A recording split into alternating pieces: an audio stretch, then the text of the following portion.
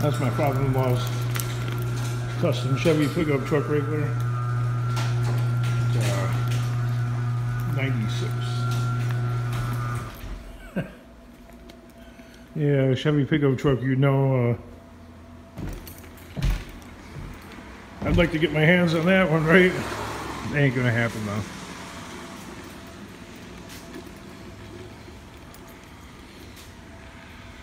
A little while back, an alligator, that's what they call it, you know, that's the ribbon of tire that comes flying off those semi-trailers. You know, those cheap Chinese tires they have on those chassis, those frames that you see on the highway. Well, one of those like popped off, and that was like a whole half of semi-tire hit this truck. If it was a Toyota, it would have like crumpled the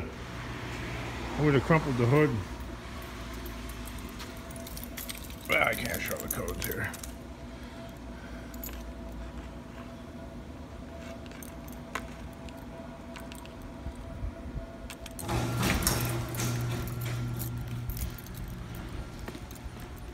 Don't want to be too real. Oh, the wife's car over there. I got a part for it about a year ago, and this imaginary character I call the goner. It's like this little impish like character that I imagined existed since I was like 3 years old. I call him the goner. Okay, he's like this little impish character that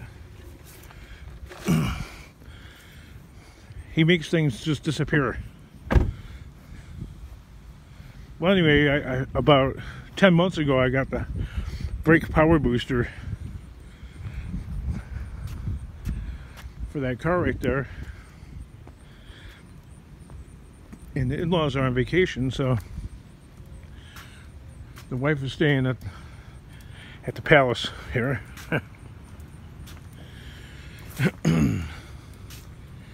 And you know, this is scrap, and I lost it. There's the, guess that's scrap. That's the high chair that all the cousins, all my kids, all my nieces and nephews were fed off that thing.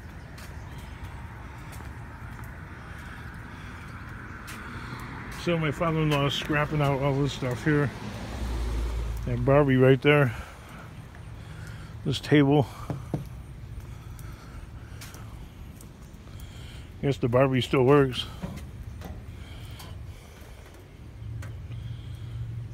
Your typical condition on the inside. I just see so many of these things that each one of them looks like garbage to me. So yeah, my father-in-law is giving me all this backyard stuff to scrap out, but actually these are in better shape than most of them. I think I can only take one though, because I have an aircon inside there, a big old one. Right now, just got done thunderstorming and raining, and as soon as that sun gets out, it's going to take all that wetness on the ground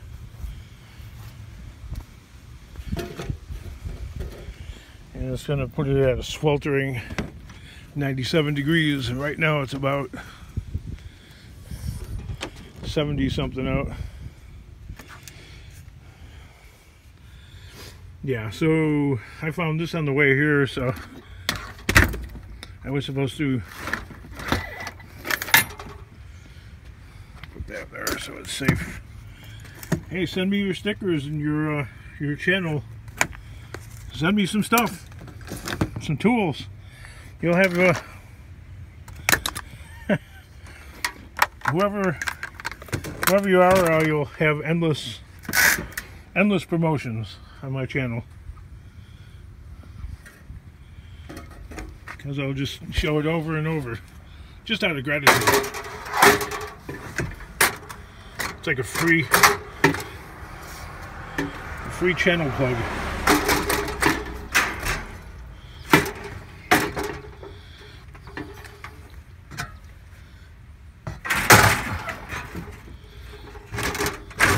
Minivan life. Can only take one share. Guess he's got stuff on the other side of the house too. There was a natural gas leak or something like that in the ground here. See? And the trees all died right there. And this type of bush, which is, I don't know what they call it, but it's native to this area. But this past winter, it got down to negative 32 below for a couple days there in January. And the bush died. I mean, obviously it didn't have leaves on it during the winter time, but it got so cold that I guess it couldn't come back out of being dormant. I don't know.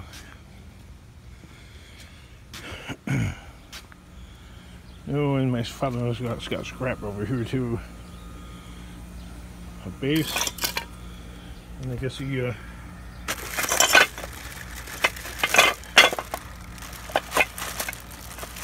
switched out the lights for the house. Put those LED lights in there. So here's something that's aggravating. You keep trying to become more energy efficient, and the more energy efficient you become,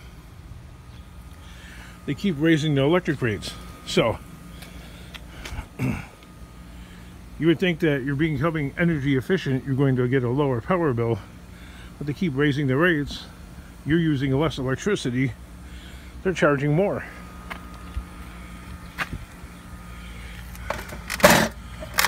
What's the point? I guess my father-in-law changed his brakes on the truck, and he sure don't let them wear down, does he? Look at that. There's a lot of meat left down there. You know, I drive that van up here, but I hate this driveway, this concrete driveway. It's really a steep hill. There's a lot of Saturns on the road still.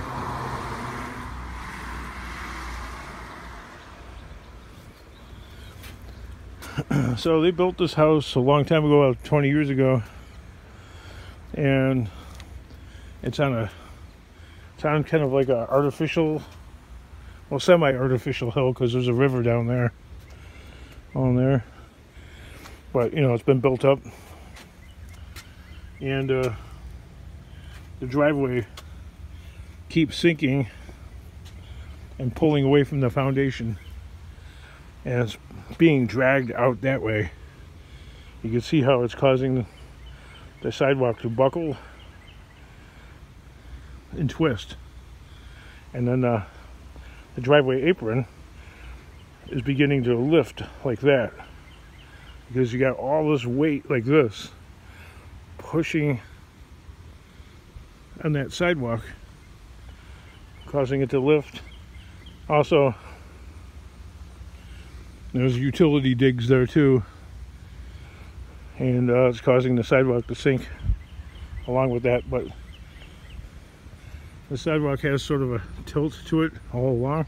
Right here it's like kind of tilting up just a little bit, because it's putting pressure on this driveway apron where it used to be at a lower angle, and now it's starting to go up. So when you back out of the driveway here, see the chunks out of the concrete? That big one is from my from my old Cadillac a long time ago. Lower shock absorber support hit the curb and took a chunk of the Cadillac took a chunk of concrete out. That's kind of hilarious. Didn't do anything to the Cadillac, but there's a whole bunch of other scrapes along there. They're not for me.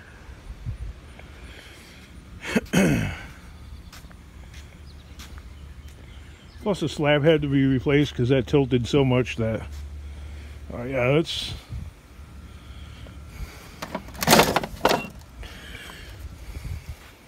in the end, gravity wins, right? So I don't see this lasting a whole lot longer, this driveway. $15,000 concrete driveway. You know, and a lot of the videos you see of like people that live in England, I don't see a lot of, for some reason you don't see a lot of use of concrete. You see people with like those square pavers and stuff, you know, for their walkway and for their drive. Well, they call it a drive. We call it a driveway. But their drive leading to the garage is usually made of bricks or some kind of paver.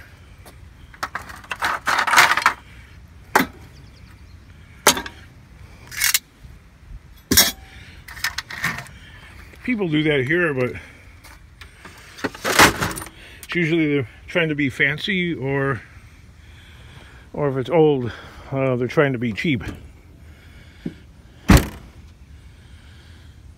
Of course, those decorative blocks, they don't last long either. They start to erode after a while.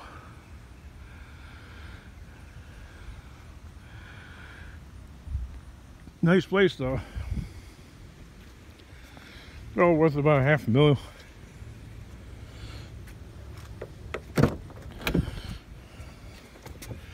Prices of real estate are astronomical here in Illinois, and I don't get it. I really don't get it, because the real estate taxes are like freaking unbelievable. Hi kids, I know I got all that crap, and I try to be nice. I try to remove this crap, but sometimes I put it over there. This is for